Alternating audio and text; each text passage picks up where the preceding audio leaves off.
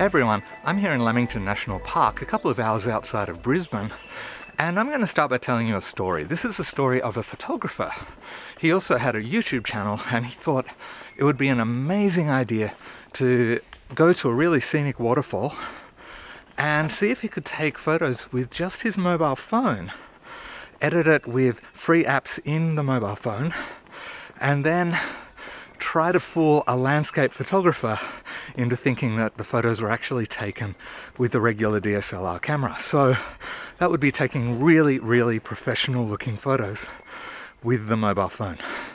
It was a great idea, but then that photographer forgot to take the little thing, the little tripod that he could attach the mobile phone to his tripod with so that it could be stable for really long exposure photos. And so the whole idea went out the window. Well, obviously that photographer is me, and that's what's happened. But I'm still gonna walk down to the waterfalls, which is Elabana Falls, which are, from what I've seen online, amazing, but I've never actually made it there before. So today I'm heading down there, gonna get a few photos and share the spot with you. All right, I'm obviously quite unfit because I've just started and I'm already puffing. And it's not easy holding the gimbal out like this and walking on this path. So I'm gonna go and I'll see you down at the falls.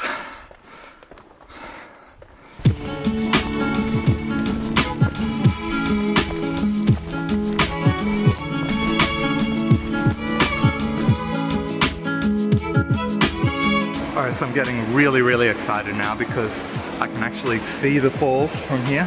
Almost down there, and they're really flowing strongly, so I'm gonna get some really cool photos, I think.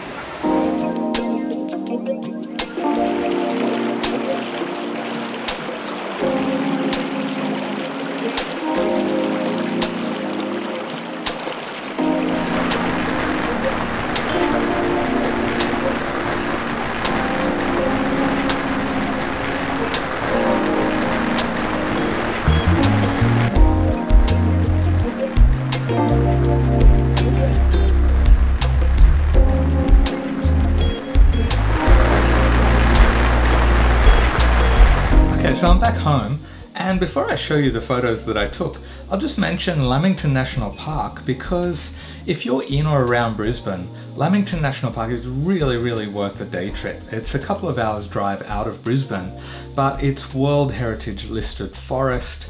It's got a whole lot of things to see and do. There's a whole bunch of waterfalls, not just Elabana Falls, but there's also Moran's Falls, which have an 80-meter drop into the valley below and sweeping views of the surrounding forest, which is really worth the trip in itself. There's also a treetop walk, which is, you know, that's a fun one, a really easy walk, so it's great if you've got kids or old people maybe that maybe can't handle the rougher tracks. So, you know, there's a bunch of things to see and do. There's also, you can feed parrots at O'Reilly's, which is at the top of the hill. Lots of things. So definitely worth the trip, but let's get to the photos. Okay, so in terms of the photos that I took, I guess for me the biggest challenge of doing any kind of landscape photography is to take photos that stand out from, you know, the others, that they don't look like every other photo that's been taken in that location. So while I do actually like these first two photos that I took, this one is nice enough. Technically, everything is okay in terms of focus and composition and whatever, but it's not special enough to really stand out.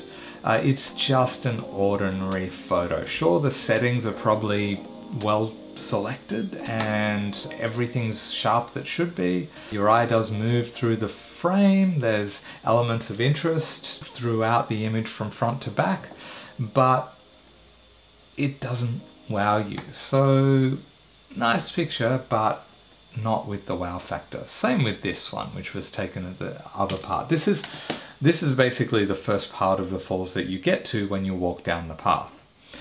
So then you walk another 50 meters or so and you end up at this part, which is the part that most people photograph. And while I like this photo, if you Google Elabana Falls, you're going to find thousands of photos that look more or less the same as this. So it's a nice photo, I'm happy to have taken it, but would I enter this into a landscape photography competition or something like that? Absolutely not. There's nothing that's really, you know, impactful about it. It's just a pretty picture. But hey, there's nothing wrong with pretty pictures. But in order to make it my own take on that scene, I want to find something that's different from the way that everybody else is photographing it.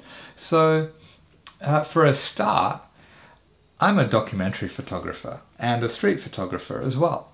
So landscape isn't necessarily my obsession as it is with some.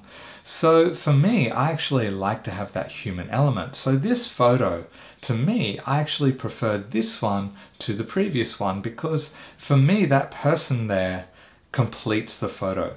The photographer in the scene, it's telling more of a story of the place because yes, this is a beautiful spot, but it is a tourist attraction and people go there all the time to take photos. So this is telling that story, the actual story of the place rather than just what it looks like. And I was actually really happy with this photo because when you take photos of people, you don't want a slow shutter speed because if they move, then there's going to be motion blur in the photo where you don't want it. But when you take waterfall photos, it's nice to have a slow shutter speed to get that water looking silky smooth as it's traveling while the shutter's open. And in this photo, I got the best of both because he was taking a photo and holding as still as he possibly could to take the photo. I managed to use a slower shutter speed so the waterfall looks awesome, but he is still quite sharp as well. So I got that a couple of times with these falls, which was nice to do some, I guess, more documentary photography of a scenic place rather than just the place itself. But I still hadn't found that unique composition that was going to be different from all the others. So I climbed up onto the rock to get a different vantage point and I took this photo. And for me, this is my favorite from the day because for me, it's well composed. Your eye really moves through the frame. There's something of interest in the foreground, in the background, even in the middle. I like the plants there and that little pond that's at the bottom of the waterfall. There's interest all throughout the picture and it's sharp all the way through. And for me, it feels like you're standing in that place and you're kind of enveloped in the scene more than the other photos where it looks like you're kind of standing back at a distance. So I quite like this photo and I would say this is my photo of the day.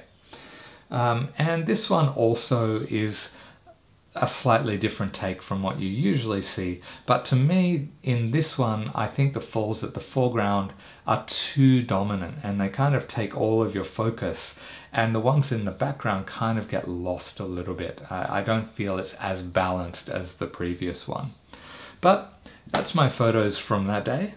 And yeah, I mean, it's definitely worth a trip just to see the falls, whether you get great photos or not. These would have to be my favorite waterfalls around Brisbane, and definitely the other things in the area make it well worth the trip as well. Even the wildlife that you can stumble onto, the plant life, the fungus and mushrooms and things, all of it, it's just a really great place for a day trip out of Brisbane. So that's it. If you're into waterfalls, then you can also check out these videos. If you're watching on a mobile phone, there's not going to be anything there, so I'm going to look like an idiot. But if you're looking on computer, yeah, click on those links, check out those videos. If you're not subscribing already, please do that.